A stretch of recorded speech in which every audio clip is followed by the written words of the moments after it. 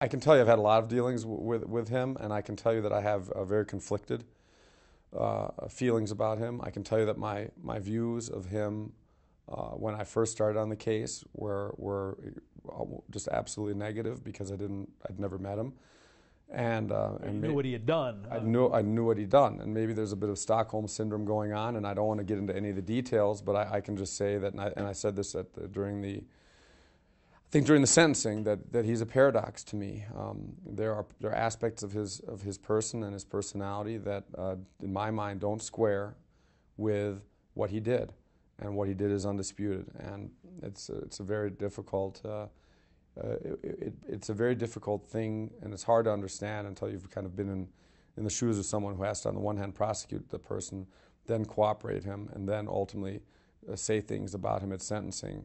And a lot of my personal views really don't matter at all, what my personal views of Nick Calabrese are, but I can just say that he presented a real paradox to me. And I think to everyone who worked on the team, you can't just dismiss him as a cold-blooded murderer and that's the end of the story. That is certainly a huge part of the story, but that's not the end of the story when it comes to his personality and his life. In Kosovo, a lot of my work was relating, some of my work at least, was relating to war crimes and war criminals.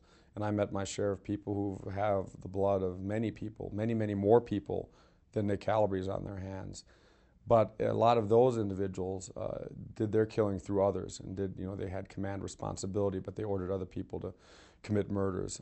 There's something different about sitting across from a person, having a conversation about politics or about the weather or about what have you, knowing and shaking the hand of a person that you know that face is the last thing that 18 people, or 14 people in his case, have ever seen.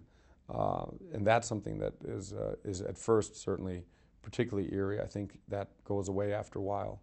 But I still distinctly remember having that emotional reaction or sort of visceral reaction to meeting him. There's no question he had that the person I met, had I met him in a street somewhere, at a party, at a birthday party or something, I would have never in a million years thought that this is an individual who committed a murder or even an assault. But obviously he did. So well, much not to mention being, one of the most celebrated, if I can use that term, hitmen in the history of the outfit. Right. So much for my ability to judge character in his particular case. So I think, as there were witnesses at the trial, at the sentencing, family members, and also his own family members who spoke on his behalf, and I think that their testimony was powerful. But it all went to the same point as far as I'm concerned, which is that he presented a paradox. I know to some people, I know some friends of mine who are defense attorneys, they find an aspect of that person's personality or character that they seize on. So no matter how evil the person's conduct, they always bear that in mind so that they can motivate themselves to try to either set this person free or do something like that. We were not in that position. We knew he wasn't going to go free. We knew he was going to get sentenced, and that was not our objective at all. And I'm not going to say that I did the same thing. I'm just saying simply that I think the testimony of everyone during trial and at sentencing portrayed him as a person who did horrendous, unspeakable, repulsive things to another person and to families of people that are unforgivable. But on the other hand, he was a person who had another side to him that was just a little bit different. If he did any of the things that he did to these other people, to my father or my mom, I don't think 8 years, 12 years in jail would be enough. And I'd definitely seek more, directly or indirectly. So it must be pretty outrageous from the perspective of these family members, even to see me sitting here saying, well, on the one hand, he had these horrible crimes. On the other hand, he was a nice guy to me. That in itself probably would strike most people legitimately as a perverse thing. And I frankly, find myself also that's why I say it's a paradox for me. But you look at a guy like Frank Calabrese Sr., who of course I have a little bit of history with, and I'm not probably going to be on his Christmas card list, and he certainly is not on mine. But he did things.